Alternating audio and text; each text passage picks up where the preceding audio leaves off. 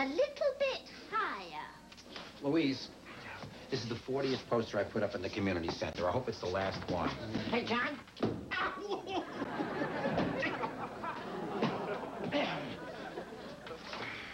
What did you want, Ralph?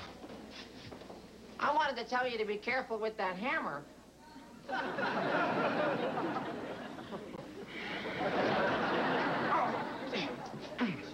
Louise, why do we have to have a stupid swap meet anyway? I mean, why don't we all just chip in $10 apiece and donate it to the community center? That way I won't have to come in tomorrow and waste an entire Saturday. Oh, put a crumpet in it, John. It's for a very worthy cause. Besides, what else would you be doing tomorrow? Well, I could be home, sucking my thumb. Personally, I'm kind of looking forward to the swap meet, yeah. I'm wondering how much I could get for my welterweight championship belt. Obviously, you are not a sports fan. I love that in a woman.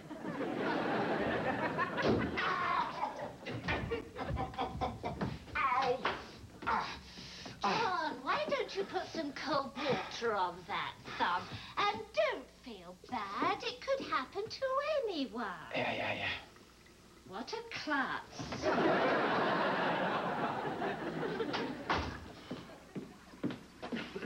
Hi, John. Hi. What are you doing? I'm putting cold water on my thumb. You really do make your own fun, don't you?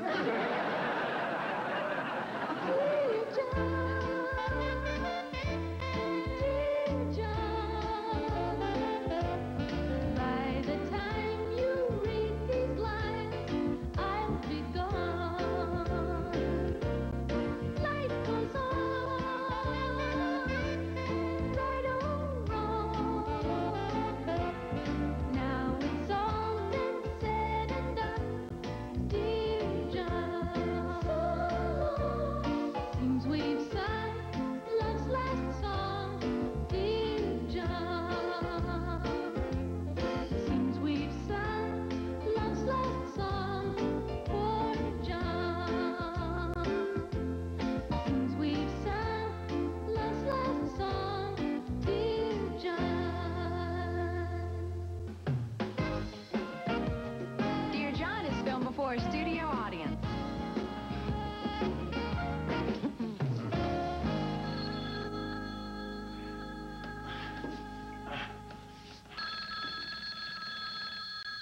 Mary Beth, are you coming to the swap meet tomorrow? I wouldn't miss it for the world. We had them back home in Burtonsville, and I used to sell kisses. Mary Beth, you don't sell kisses at a swap meet. Yeah, right. Like I'm gonna give them away. Hey, everybody. I just took a phone message for Kate. Remember that aunt she was always talking about, Aunt Phoebe? That kooky old broad that owned a fish joint? Oh, yes, the one who used to walk around in whaling boots with a parrot on her shoulder. She is sort of a nutcase. What did Madam Looney Tunes do this time? She died. Oh, that's the too poor bad. dear. The woman was a saint. 93 years old. What a shame. What did she die of? The woman was 93 years old. What did she die of? Her parachute didn't open. Yeah, I wonder, how are we going to break this to Kate? Well, these things are never easy. It's always so difficult to find the right words. Hey, everybody. Guess who I just ran into? Not your Aunt Phoebe. She's dead.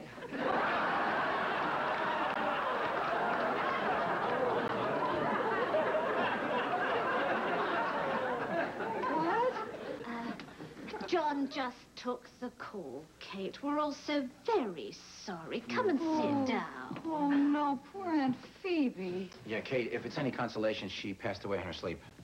The funeral's tomorrow. And afterwards, they're going to have a memorial dinner at that restaurant she owned. Oh, you know what? I better call and see if there's anything I can No, Kate, do. I don't think there's anything for you to do because your ex-husband called and he said that he was... Blake? Yeah. Yeah, he said he was going to take care of everything because he figured you'd be too upset. Upset? Yeah. Is that what he said? Yeah. That I'd be upset? Where does he get off telling everyone that I'd be upset? That slime. You sound like a nice guy on the phone. The man is despicable. Then again, we didn't have a very good connection. Do you know what he sent me for my birthday last year, John? A beautiful silver frame with a picture of him and his latest girlfriend in the nude. Well, it certainly isn't something you'd buy for yourself. Maybe he's changed. He said he was looking forward to seeing you tomorrow. Oh, yeah, and I know why. We own a timeshare in the Caribbean. This year, I've got the condo for Thanksgiving, and he wants to trade me so he could use it for another one of his orgies. Thanksgiving orgy, huh? Red, if you talk to him, you might mention I make a very nice oyster stuffing. What? Chop up the onions very fine. Stop it, Kirk. Kate, if you don't want Blake at the funeral, why don't you just call him up and tell him to butt out? Oh, yeah, sure, and have my whole family hate me. They love Blake. The man's a real charmer. He even had me fooled for 5 years. The best thing I can do is not show up. No, you really should go to the funeral, Kate. After all, you do only have one Aunt Phoebe. I mean, you did. Yeah, thank you, Ralph, but I'm not going to go tomorrow.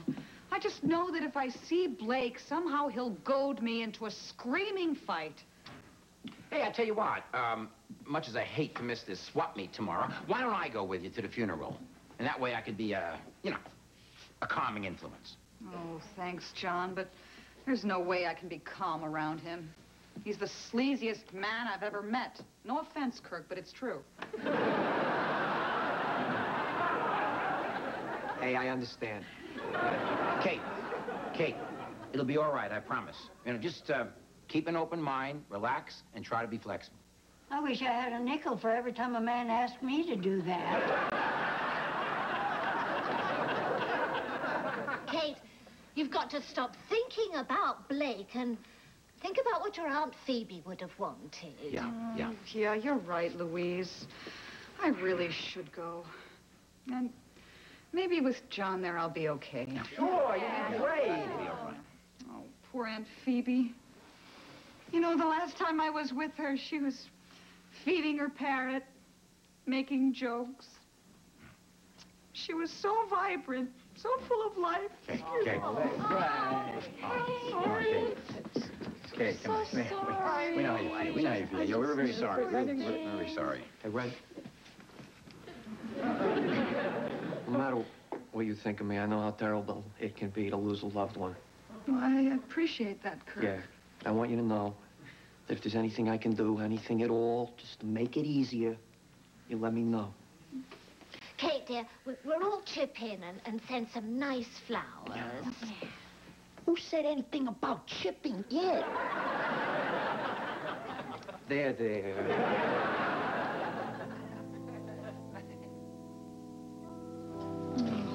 Aunt Trudy, it's good to see you. I only wish it weren't under these circumstances. Yes, it's such a sad day, sweetheart. I don't know what we would have done if we hadn't had Blake to take care of everything. Such a dear man. You were so foolish to let him get away. Oh, Blake! Kate, you cannot hit a little old lady. I could if you'd let go of my arms. All right. Oh, will you look at him? Get a load of that phony charm. And they're eating it up.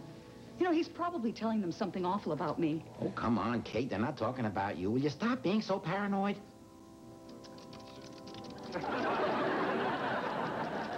Oh, perfect. He's coming over. All right. Remember, relax. Be calm. Hi, Kate. It's good to see you. What's that supposed to mean? Kate. Hi, I'm John Lacey. Blake McCarron. Yeah, you'll have to excuse Kate. She's very upset, because of the funeral. Oh, I understand. Yeah. Sometimes it helps to talk about other things like that little problem we're having with our condo. Oh, there's no problem. You're not getting it. Kate. Blake. Look, I'm not going to give up that condo just so you can impress your latest mattress mate.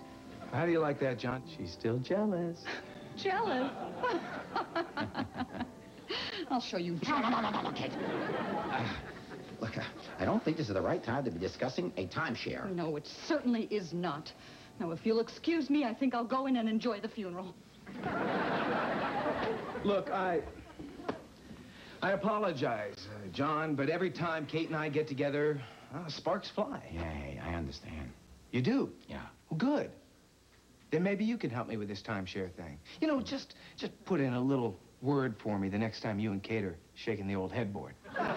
Listen, let's get this straight here, okay? Kate is not sleeping with me. Oh, I know what you're going through. The woman is cold. Afraid of a little frostbite? Look, you mind if we don't talk about this anymore? I know. Listen, on our honeymoon, I had to put her nightie in the freezer just to warm it up. Hey, Blake. I'm not kidding. Why do you think we didn't have kids? I was afraid you'd give birth to a penguin. Goodbye, Blake. No, wait a second, John. Wait a minute. I'll tell you what. I'll make you a deal. You get Kate to give me that timeshare for Thanksgiving, and I will personally set you up with a woman guaranteed to melt your belt buckle. Oh, listen, Slick, get away from me. No, wait a minute. John, just think about it. I said get away from me. And I'll be there in the ocean spray that kisses your cheek. Those are the words that Phoebe requested. Look, I've been telling you for the last half hour, will you get away from me? She was a good person, a kind person. Phoebe will be missed by us all. Would you get the hell away from me?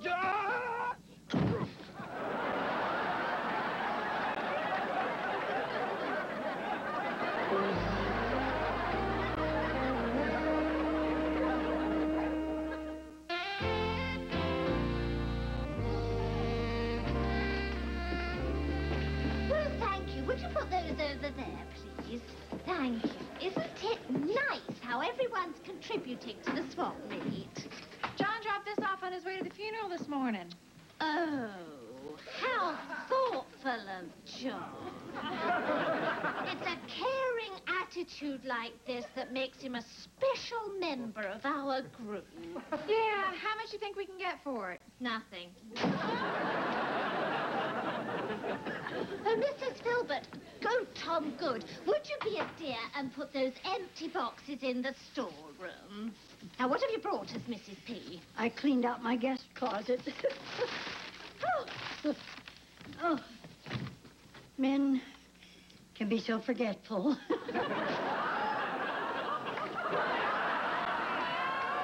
Especially when they're in a hurry.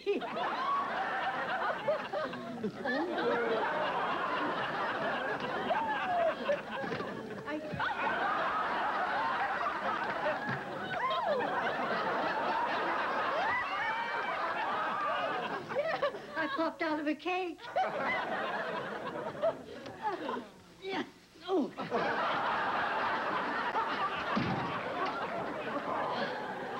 Mrs. Philbert, I've never said this to anyone before. You're my idol. All right, gangway. Hello, Kirk. Now, don't thank me. I know I shouldn't part with this, but it's for the good of the community center, and that's the kind of guy I am. All right, Kirk. What have you brought us? Oh, nothing special. Just a portrait of yours truly, painted by none other than the father of Cubism himself. That's right. Signor Pablo Picasso! I just thought, Pablo, you know, I hope he doesn't find out that I'm giving this up. Oh. Yeah, he just painted a couple of months ago when we were running with the Bulls down in Pamplona. Kirk, I believe your mouth is still running with the Bulls. Picasso died years ago. Yeah, right. And so did Elvis.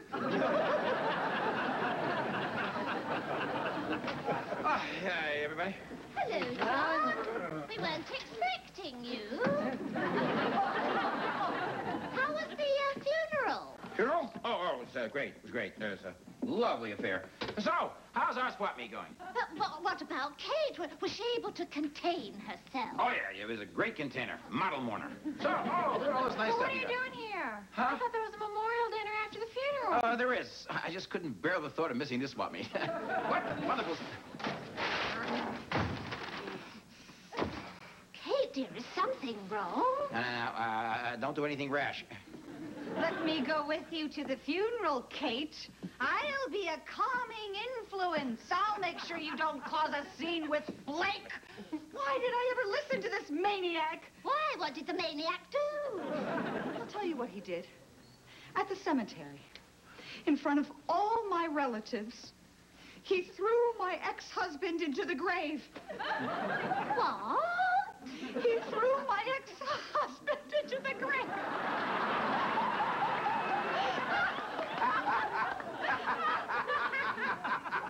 It wasn't funny. I turned my back for 1 second, and Blake is lying in a grave, and good old supportive John here is running the other way, hurtling over tombstones. I only hurtled over 2. DeMarco and Lipschitz. Now, listen. I did not throw him in the grave. He tripped, and he fell. After you pushed him. I was getting to that. Look, John, what on earth did Blake do to make you so angry? No. Oh, come on, John. No. I really want to know. He said something I can't repeat. I'm too much of a gentleman. John, would you at least go and apologize to my family? And while you're at it, would you tell them that I had nothing to do with this? They think I put you up to it. Oh, God, what a mess. Well, okay, maybe you're right. Maybe I shouldn't have done it. I shouldn't have lost my temper. Maybe I do owe your family an apology. Oh, thank you, John. No way am I going to apologize to that Blake. What the devil is that noise?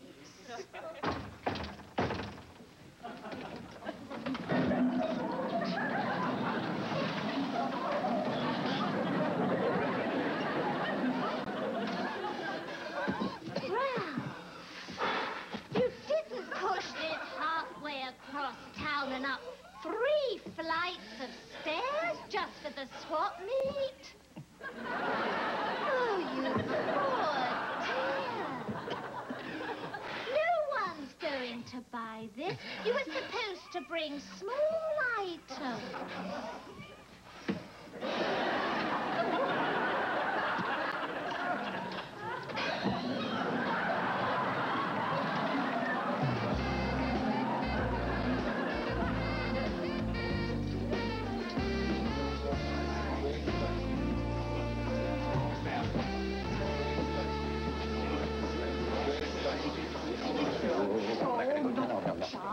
John, now come on. I don't think this is a good idea, Kate. Why don't I just write a note of apology and let them pass it around? Oh, no, John, what are you afraid of? Oh, look at them. They all have knives and forks. And those things that crack things. John, please, come on. This is my family. I'd like to think that one day they'll speak to me again. Now, come on. Please. No.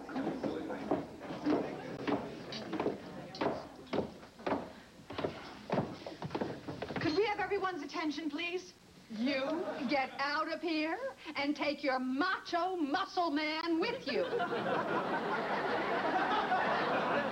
No, and Trudy, everyone, please, just listen. John has something he'd like to say. Okay, John? Yes, I'm sorry that this thing had to happen today. I shouldn't have lost my temper. Well, unless a man would make up some excuse, but I'm going to be perfectly honest with all of you. I've been under some very heavy medication lately. My condition is aggravated when I'm around fresh soil, you see, and I was warned by my doctor. Okay. I didn't mean to be disrespectful to the memory of dear old Aunt Phoebe. That's Aunt Phoebe? Oof. Well, anyway, I just wanted to say that I'm sorry that this unfortunate accident had to happen. Accident? You animal. We know why you attacked this poor, sensitive, lovable man who we all adore. And we know who put you up to it. That woman who calls herself my niece. Now, wait a minute. Wait a minute. She's not the villain here. All right, all right. You want to know why I pushed him in? I'll tell you why I pushed him. John, now that won't be necessary. Look, I think it took a lot of courage for this man to humble himself in front of our family. John, old pal, you've earned yourself a lobster. Waiter, you want to get this man a bib? And the same goes for Kate. And I insist that we all just forgive Kate and let's welcome her back into the family. I know I do. Come on, everybody, let's put those hands together. Hey, John, no hard feelings? Get away from me. Okay, then, if you'll excuse me, I'm gonna go see if I can clean some of this mud off my suit. Oh, Blake? Blake, hold on a second. Blake, look, I'm really sorry about what happened today. Well, for whatever it's worth, if you still want to use the timeshare over Thanksgiving, you're welcome to it. Well, thanks, Kate. Yeah. Forgiven? Absolutely. Look, it was all just a misunderstanding. I made a little joke, and I guess that John took it the wrong way. A joke? Why? What did you say to John? Oh, just something about you being cold. Oh, your old cold Kate routine. No, actually, I made a little riddle, and it was, it was kind of clever, if I do say so. Oh, yeah, what? Okay, get this. I asked John, I said, what's the difference between Aunt Phoebe in the coffin and you in the bed? What's the difference? The difference is Aunt Phoebe is warmer, and she only has her arms crossed.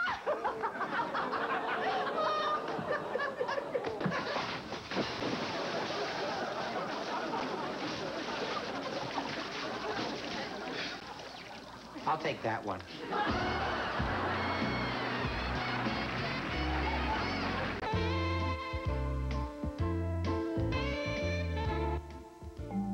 Dominic's got this rich girlfriend, but her father doesn't exactly like Dom.